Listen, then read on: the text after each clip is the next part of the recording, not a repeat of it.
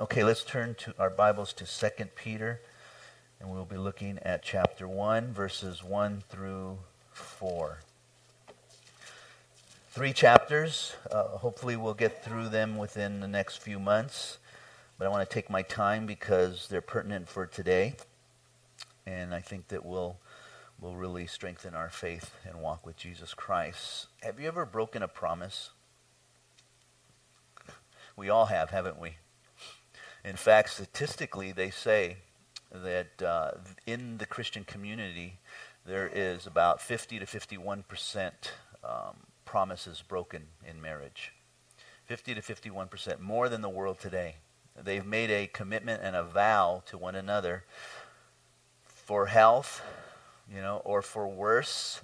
They are committed to one another, and yet 50% of Christians break that commitment and covenant with one another. Promises are like babies. They're easy to make, but they're hard to deliver. It's just hard to keep your word. There used to be a day and age where you could keep your word, where men made deals with a handshake, and their word was just as solid as a piece of paper with their signature, because their word had weight to it. It meant something. And today we have to have triple copies, and even that at times isn't enough, because you could take them to court and end up losing because you didn't have one little word mentioned in that situation, yet the intent was to keep that commitment. A father asked his son, "Didn't we agree that you would try your best to study hard, son?" And the son replied, "Yes, Father, we agreed." And the father said, "Son, didn't we agree that if you did not, that we would spank you, son?" And the son thought about it and says, "Father, however, since I didn't follow our agreement, it would be okay if you didn't follow your agreement." We find those loopholes, don't we, in not keeping our promises. Well, there's a sure promise, and that promise comes from God, and He is sure to keep His promises. I can put that in the bank, that God will keep His promises. Every promise that He has made to Israel has been kept. Every promise that He has made to the church has been kept up to this point. Every promise that He has made to myself, He's kept that promise. And there are promises that still I'm waiting for, and yet every promise that He's made to you, He will also keep. Let's break this book up a little bit as we get into it before we start into these 4 verses. Peter writes this second letter here in around 67 AD. Some of your Bibles might say that somewhere at the bottom, 64, 67, somewhere around there, about 34 years or so after the resurrection of Jesus Christ, written before the book of Hebrews, Jude, and 1st through 3rd John. You would call this little letter here Peter the Apostle's swan song, his final words to believers before his death by crucifixion. We find what is important to Peter before his death, kind of his last will and testament, so to speak. If you're in your bed and you know that you're dying and this is it, what would you say to your family? What would you say to your wife? What would you say to your kids? Oftentimes we read fathers saying, "I wish I spent more time with you. I wish I said I loved you more." These type of things. What would you say? Well, Peter's going to say what is important to him as he realizes that his life is coming to an end. Oftentimes when we are at that point where life is coming to an end, we look back and we really think about the past and the things that we've done and how successful were they, where we had failed, how we had fallen short, and how we wish we could have changed things if we had the power to go back in time and change those things. And usually it's too late. We can't. And all we can really do is apologize to those that are around us on our deathbed. And those that are around us will oftentimes talk about, well, what did my father, what did my mother say? What were those last words? And what was he thinking? I think of my father as he passed away. I did not have the opportunity to talk to him. He drove himself to the hospital, and he died in the car there in the parking lot of the hospital. And so I did not hear any last words from him whatsoever. I oftentimes wonder, what would he have said? What would he have said to me or to my sisters? What regrets would he have had, or what instructions, before he left, would he have given me? And as the one receiving it, how would I respond to that? More than often, we hear it, we take it in, we think about it, but in reality, we don't necessarily change anything, do we? We don't go to our children and say, you know what, my father passed away or my mother passed away. They said they wished that they loved me more. Maybe I need to love my kids more. We don't act upon that part, do we? We don't think, well, maybe I need to love my kids more. Let me spend more time with them. We don't do that. We just think about it, we reminisce about it, and really we need to take action with it. And so Peter's going to share with us some things that are important to him.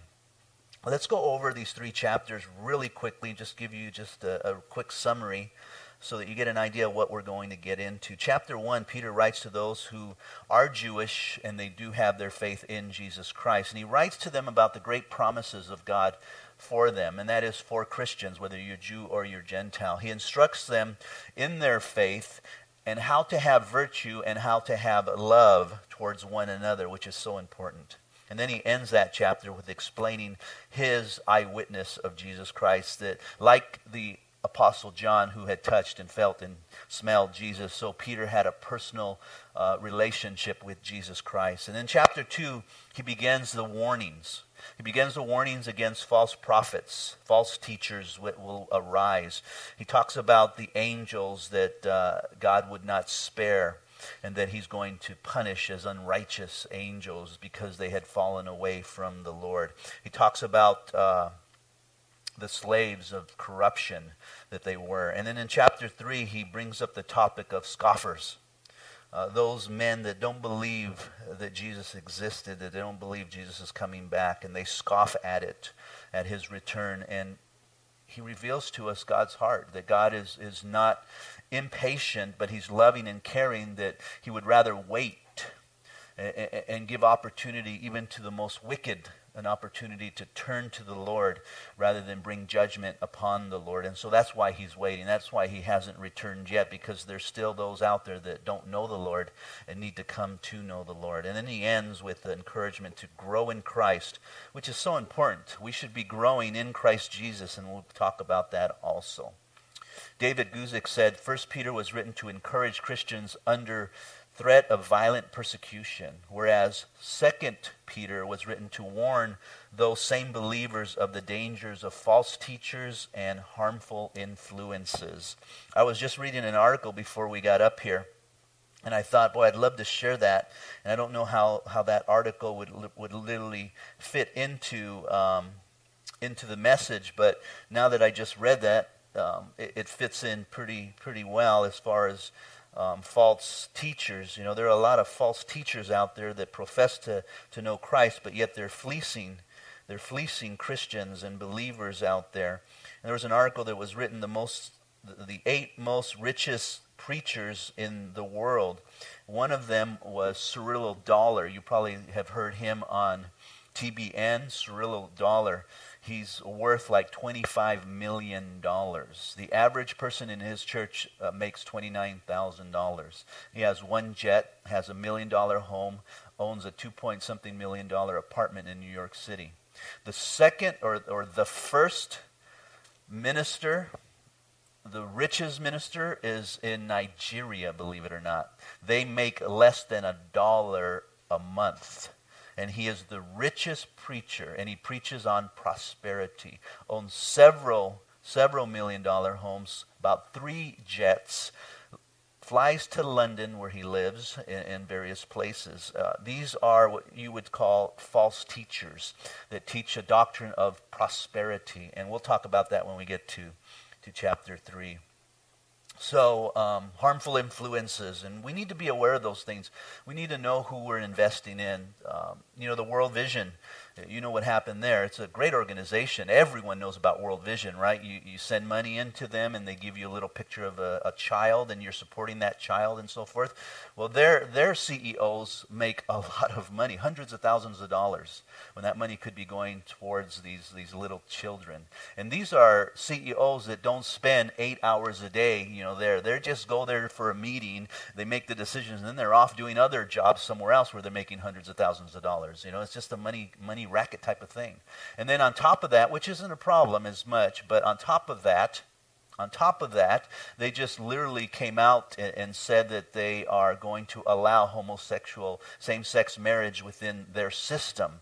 But then they recanted when a lot of their donators said, we are going to pull out because that's not scriptural.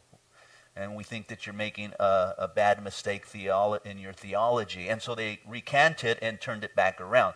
And so you see an organization like this, even though it's big, is it an organization that you should donate to? Is it an organization that you should support? Now, you might say, but what about the children? What about these poor kids that don't have a lot? At least they're going to get something.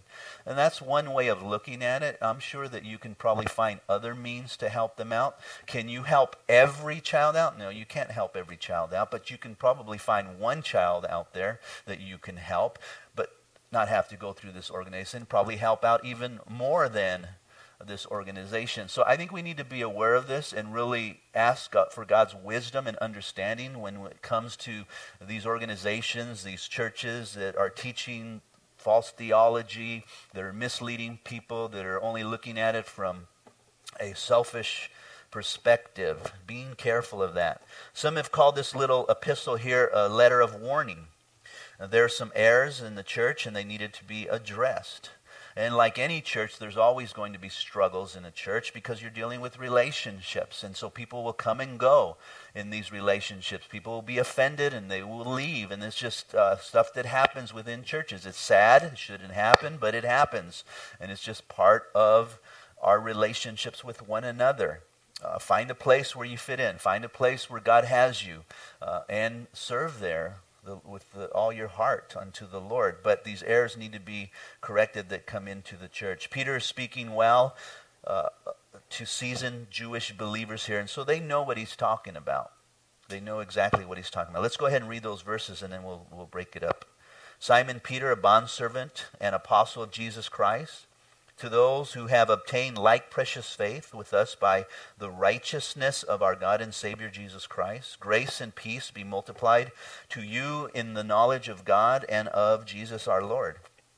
As his divine power has given to us all things that pertain to life and godliness, through the knowledge of him who called us by glory and virtue, by which have been given to us exceedingly great and precious promises, that through these you may be partakers of the divine nature, having escaped the corruption that is in the world through lust. Boy, we can read that several times. There's just so much there.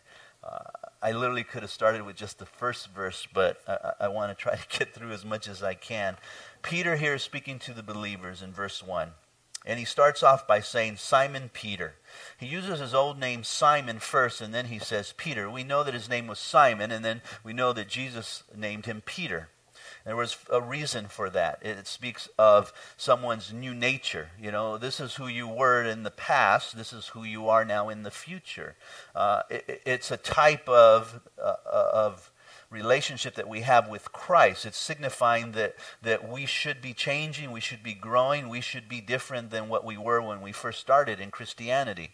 There's a point in life where you accept Christ Jesus into your heart, and then he begins to sanctify you. He begins to work in you. You start letting go of the old life, letting go of those old beliefs, the things that you once thought was right and true.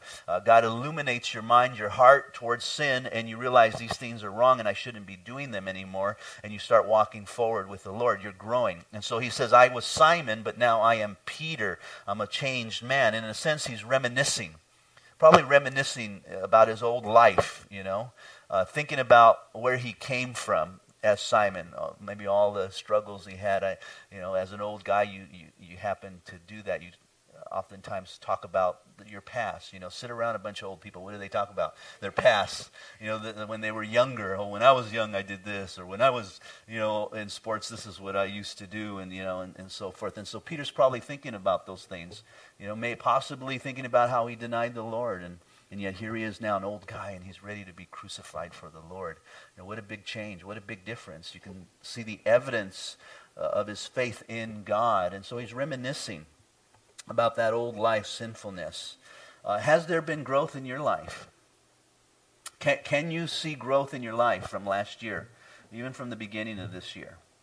Do you see that your thoughts have changed a little bit? Maybe your actions have changed. Every year I ask the Lord to help me with my growth with him.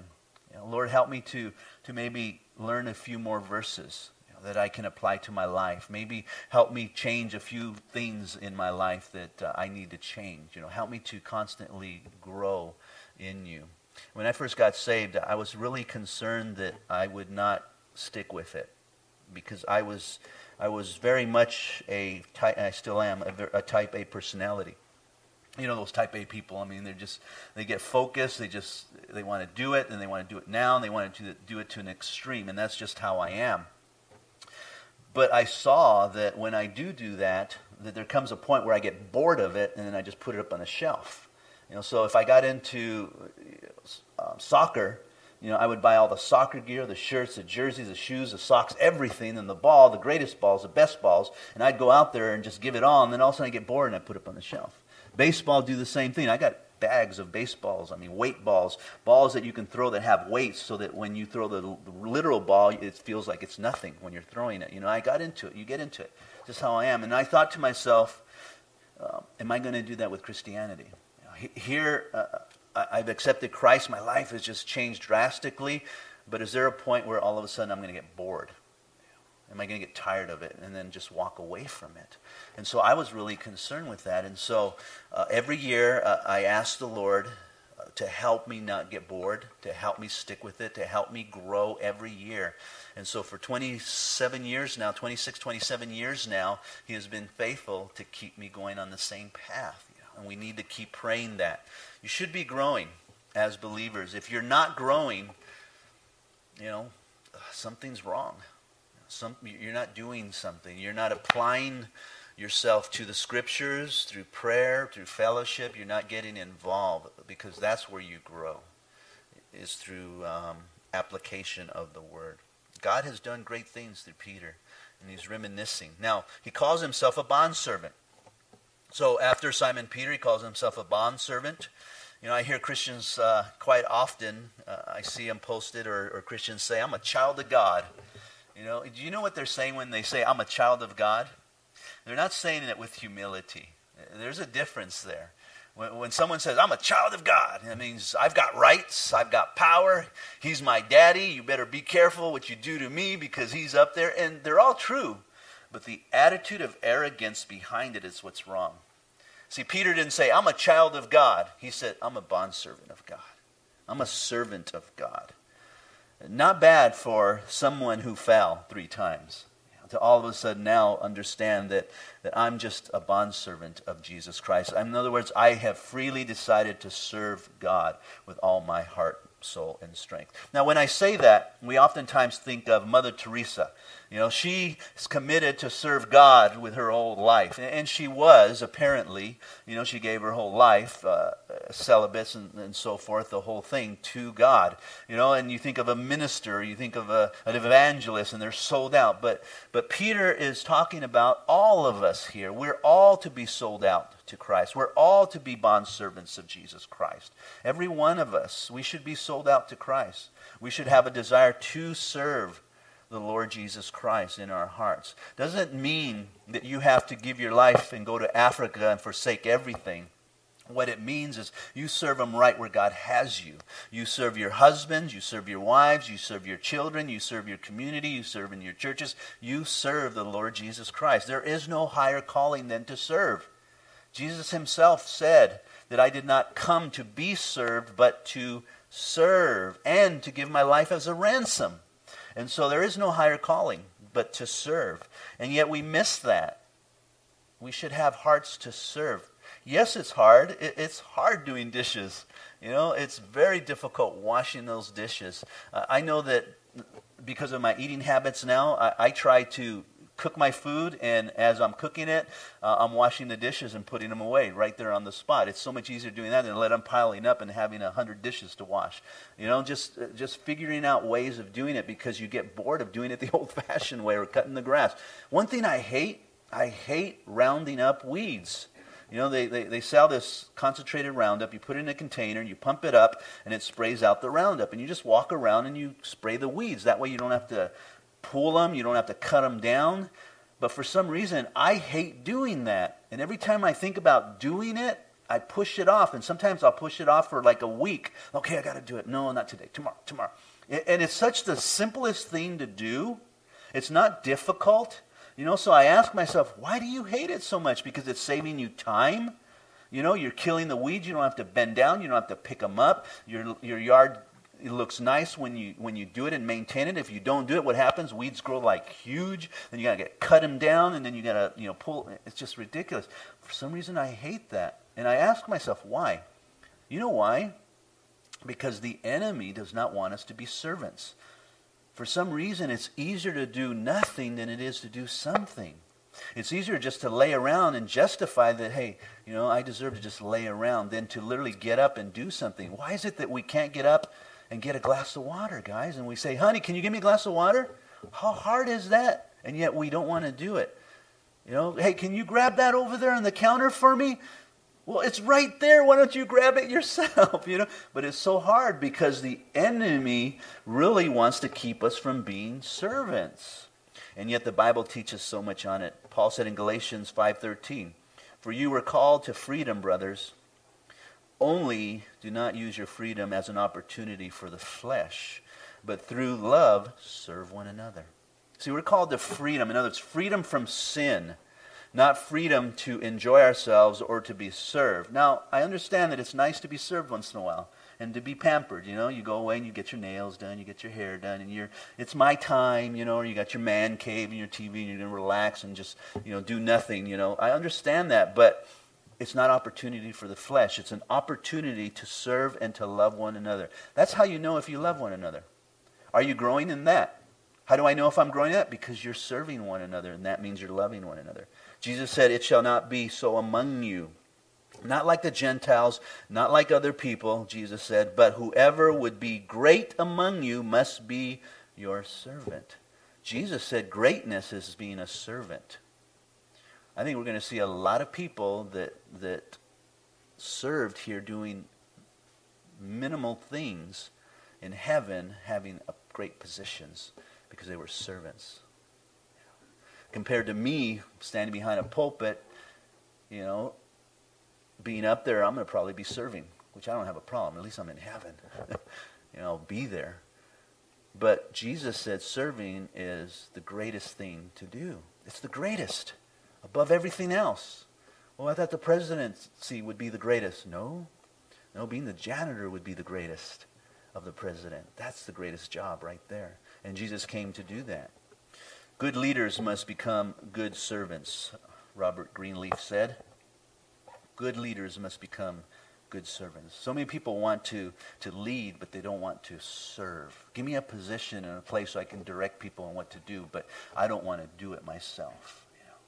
I had a guy years ago in here that wanted to be an assistant pastor, but he didn't want to clean. He didn't want to serve. I says, come on down Sunday mornings and help us set up. Help us set up. Sweep out the bathrooms, empty the trash cans. At that time, we were a lot smaller, and so I used to do it myself with another couple of guys, And so I asked him to come. He just walked around with me the whole time, just talking with me while I was doing the work.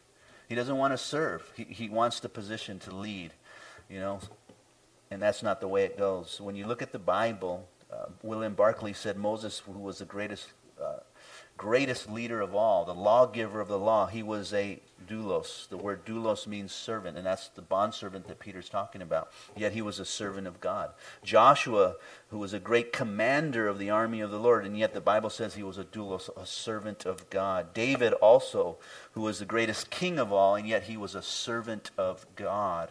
And then we come to the New Testament, Paul.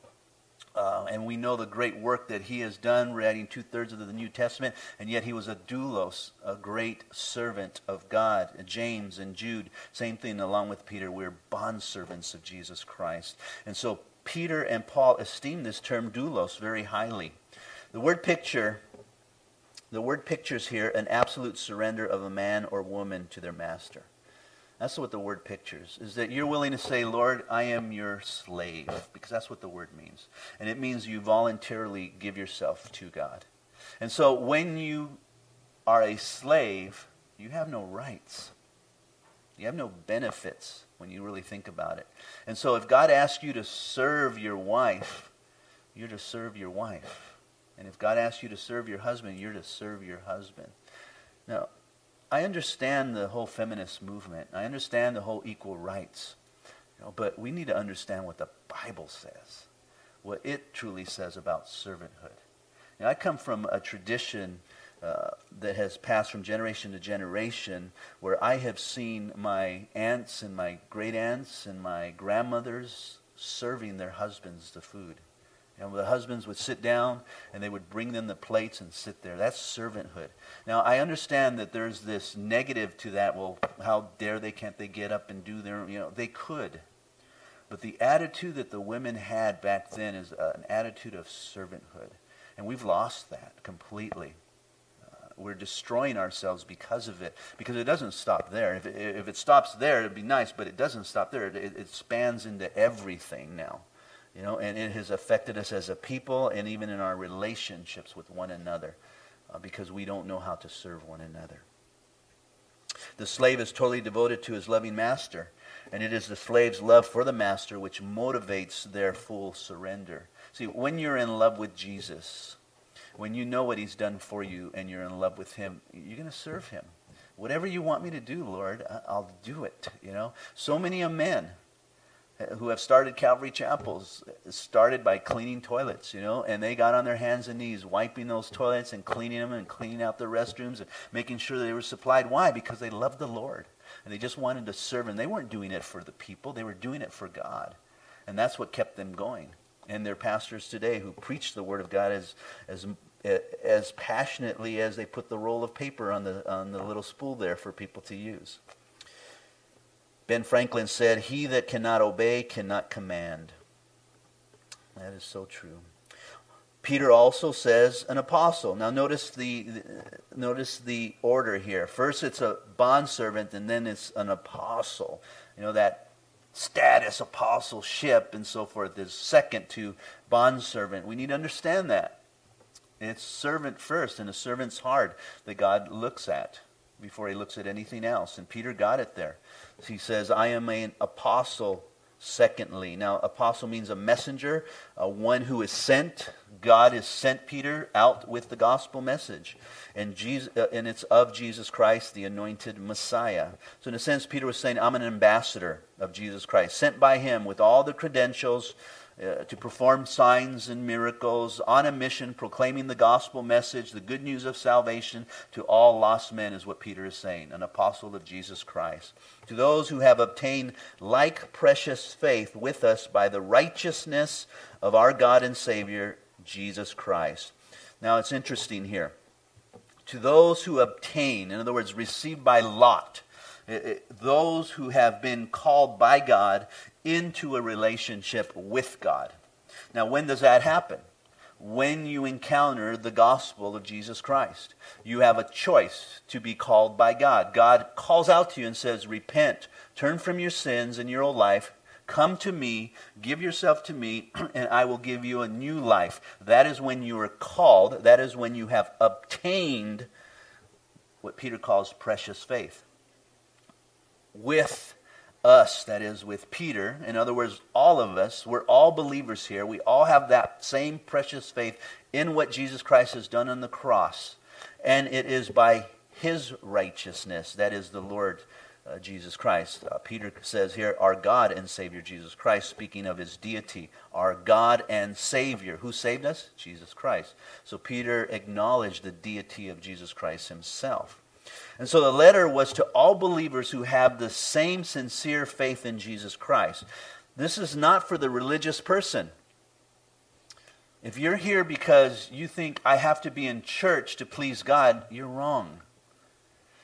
It's not for the religious person. If you think you're here because you have to do a work to receive something from God, you're wrong. That's religion. You're here because you love God and you want to please God and you want to continue on in that relationship and hearing from God on a regular basis. And that's why we meet every Sunday of every week. This is not for the religious person that depends upon his own righteousness, but on the righteousness of Jesus Christ. It's not for those who wished that by their works they could somehow please God, because they can't. Nor for those who depend upon their own ways and understandings. It's for those who have a unique spiritual experience with Jesus Christ. It's for those who are, what the Bible says, born again. That you were born of the Spirit now. That you have left the old life and you are a new creature in Christ Jesus, and the old things have passed away, and behold, all things are new. That's who Peter's speaking to. And he's saying, and we are just like you. We understand that. And not only do we understand it, we acknowledge it and we can see it because we experienced it too there. So Peter uses that word obtain or receive by lot.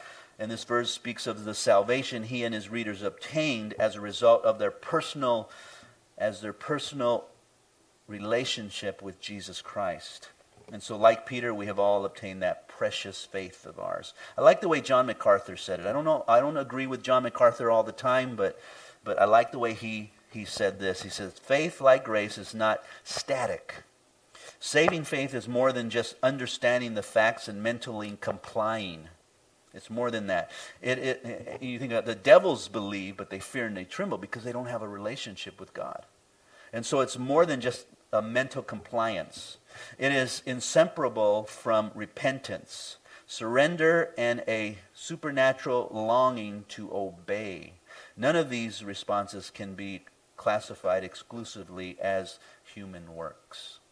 See, there's an inerrant nature that God puts in you that hungers and thirsts for righteousness, that hungers to be active in the kingdom of God. That's who Peter is talking about. That's the precious faith that he's mentioning here. You know, some have doubted Peter even wrote this letter. But when you read just that section there, precious faith, and you go back to 1 Peter, how many times does he use the word precious? Many times in that book, and we looked at it while we were there. And yet now he uses it again for precious faith. And so you see that Peter is the author here. In a moment, I'm going to ask you to commit yourself to Christ, surrendering your will to him, and having that like precious faith with him, if you're willing to commit yourself to him. Now look at verses 2 through 4, as God's precious promises obtained through the knowledge of Jesus Christ. Now this is where it gets a little difficult, and so hang on and we'll get through this. Grace and peace be multiplied to you in the knowledge of God and of Jesus our Lord. Now that's almost a prayer of Peter. You know, I want grace and peace to you, and let it be multiplied, or let it be full. And you have a cup half empty. I want it to be full towards you. That's his heart towards you. But it comes in the knowledge, that is the recognized knowledge of God and of Jesus our Lord. And so he's praying for that favor and peace of God to come upon all believers through the knowledge. Now it's through the knowledge that we understand that comes. And so where does knowledge come from?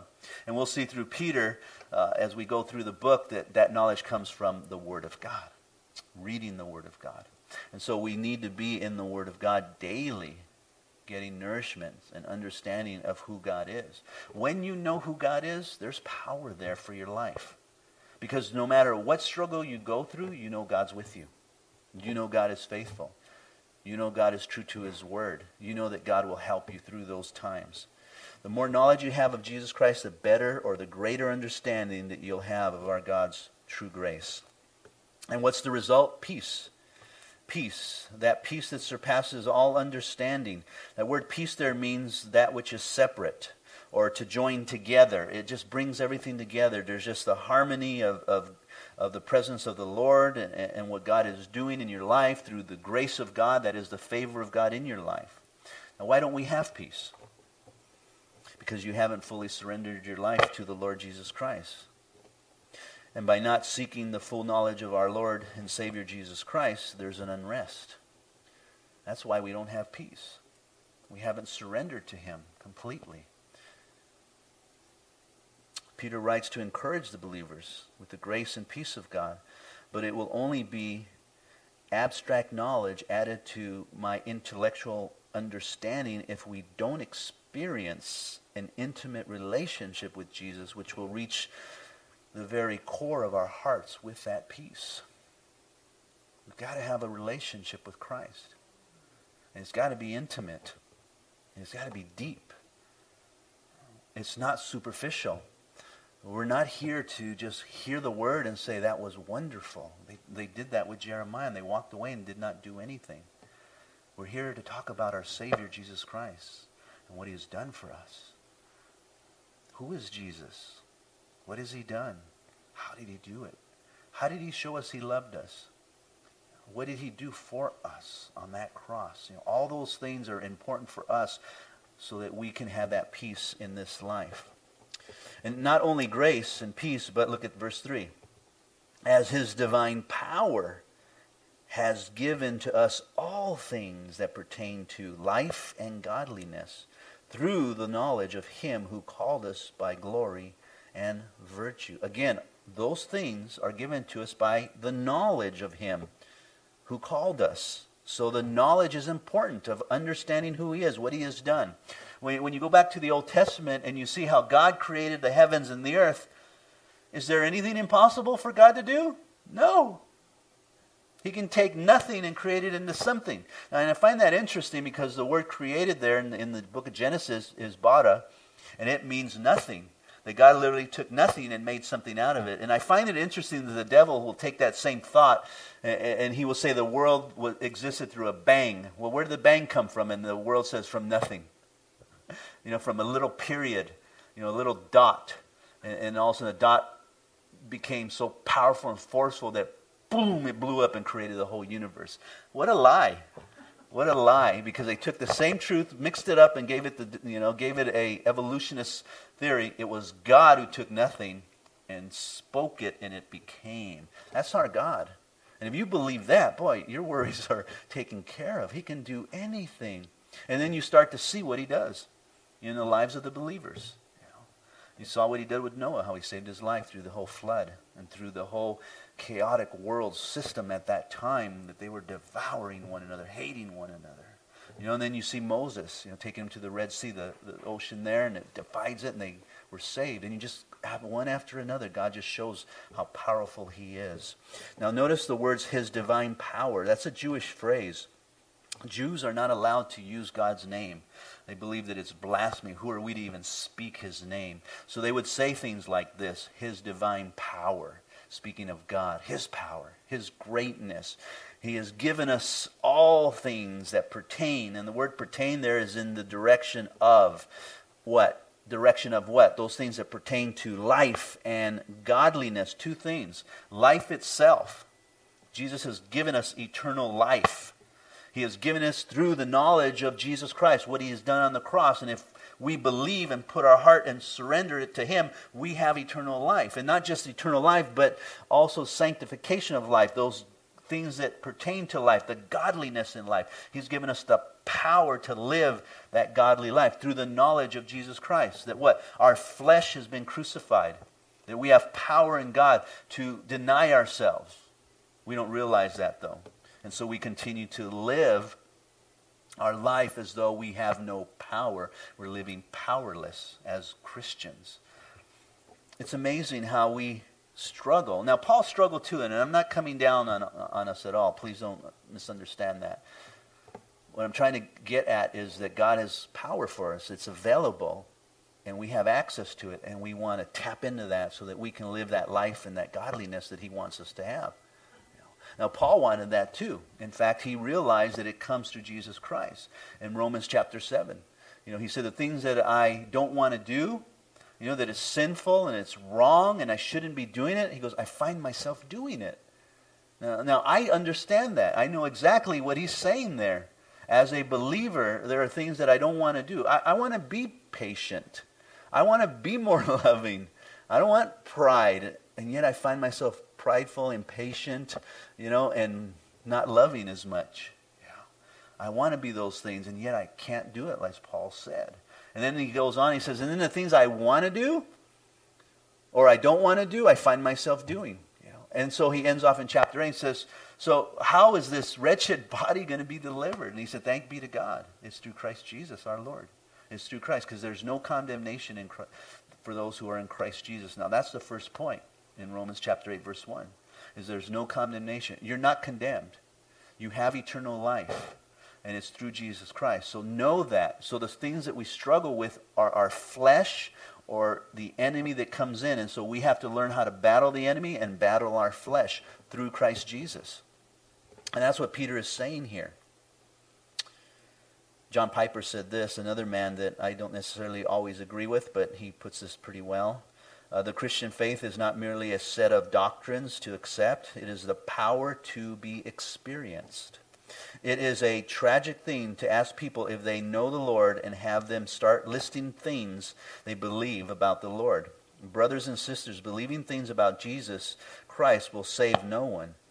The devils are the most orthodox believers under heaven. It is divine power that saves. It is the power of God does not flow into your life and make you godly. You are not Christ. All who are led by the Spirit of God are the sons of God, Romans 8:14. The mark of sonship is divine power. The mark of power is godliness, which means a love for the things of God and a walk in the ways of God. That has to bring that question, where is my power? Am I walking in the things of God? Do I have that power to live that godly life? Peter speaks of the way God intends for man to live. He intends for us to live like Adam and Eve, that were in the garden in harmony with God before the fall. That's God's whole purpose, is to bring us back to that unity and relationship that he had with us in the very garden himself. It would be kind of like a story that I read about Crowfoot. He was an Indian there in the Blackfoot Nation of South Alberta. The Canadian wanted to put a railroad through, and so they made a deal with him, and he says, I'll take it. He had a free pass to ride the railroad anytime he wanted to. So he took that pass, put it around his neck, and he never rode it. But he had the pass. It was a great deal for him, I guess, but he never rode it. And that's how we are sometimes. We have great passes of God, great power of God, and yet we never use it.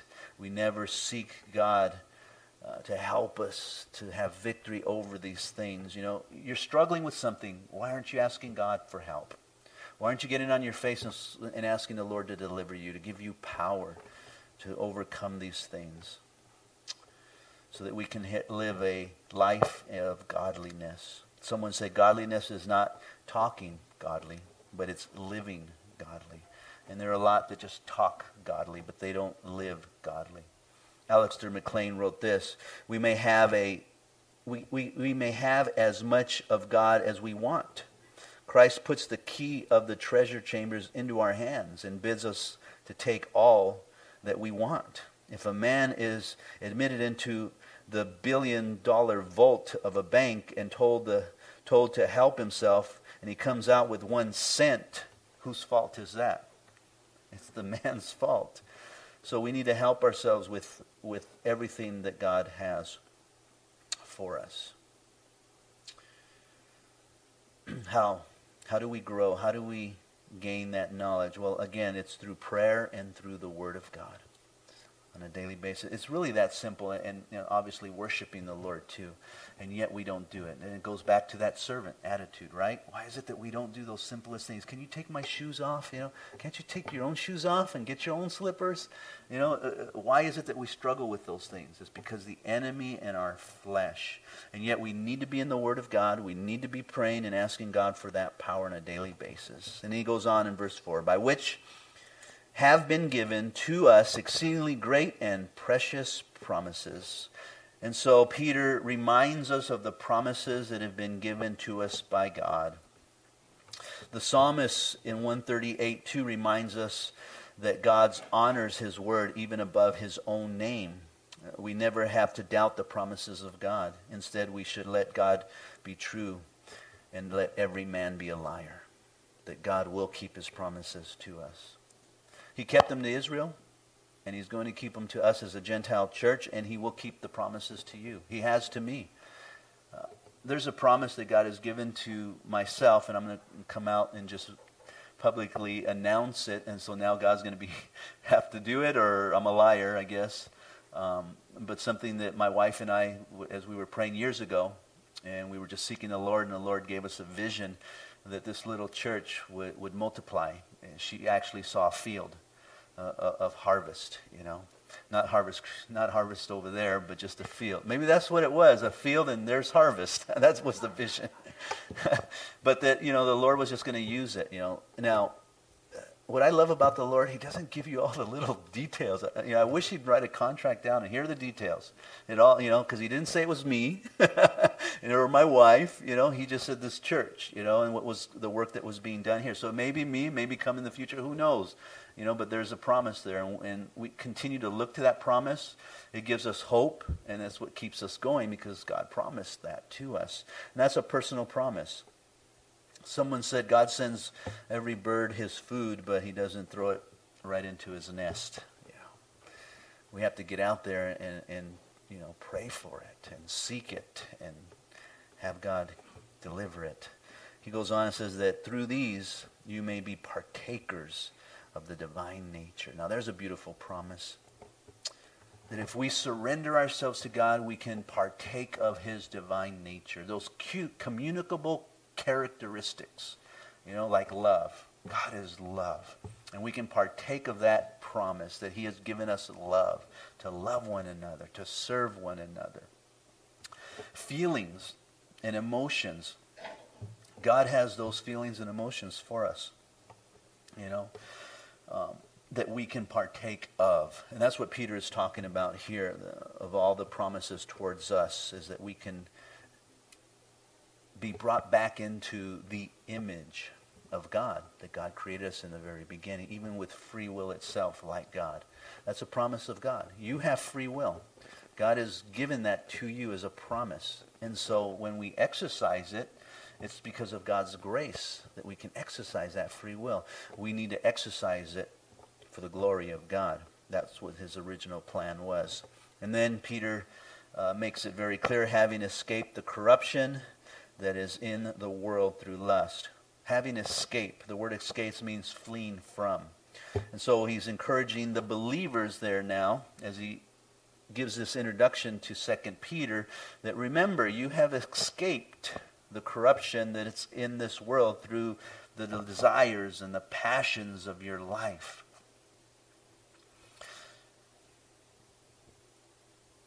You've escaped those things. You might still be involved in them, but God has a way out of those passions and desires. And there are so many temptations in this world today, and many people are falling because of those temptations, whether it's the love of money. And people will do whatever it takes for the love of money. They'll deny the Lord for the love of money. They'll work on Sundays for the love of money. They won't give to the Lord because of the love of money. These are the passions and desires of life. The love of, what do we passion here in America? It's so different from Africa, or one of these India and so forth. These people are desiring just to eat and have a roof over their head. Here, the poorest have cell phones and cable, and this is their passion and desire in life. These are the things that Peter is talking about. We've escaped those things. In other words, let's set priorities. Let's understand what priorities are. God has given us power over sin, and so let's set those priorities to serve him and him first. Let me close. When you trust Christ, he gives you all that you need for life and godliness. All that you need. And all you have to do is appropriate what you need from his resources through prayer and through his word, and he will keep his promises. Have you trusted in Christ as your Lord and Savior today? Have you truly surrendered your heart to him? If you haven't, let's bow our heads and let's surrender right now to him completely. There's things in our lives. You know, I can take a step of faith here and say there are things in your life right now that are keeping you from experiencing God's power and strength. You know, those lusts. It's something in the world that you're lusting after, something that you see, something that you feel. And these are things that keep you from the Lord. Father, we come before you, Lord, and we give you glory and honor for who you are. We acknowledge that you sit upon the throne and that you have all power and might and authority, Lord, over us. And we are your bondservants in your Son, Jesus Christ. And we pray right now, Lord, from our hearts, Lord, and we want to pray in sincerity, Lord, that you would help us to surrender ourselves to you, Lord. Lord, here we are. Would you receive us, Lord? And would you help us to have the right perspective and make the right decisions, Lord? Father, help our hearts, Lord, to be hearts of servants, Lord, like your Son, Jesus Christ. Lord, that we would be just like him, Lord. He was totally surrendered to you, Lord. And he was totally a servant, Lord. He gave his life for us, Lord. Lord, help us to give our lives to one another, Lord. We surrender to you now, Lord. We make that our will, Father. Help us now. In Jesus' name we pray. Amen.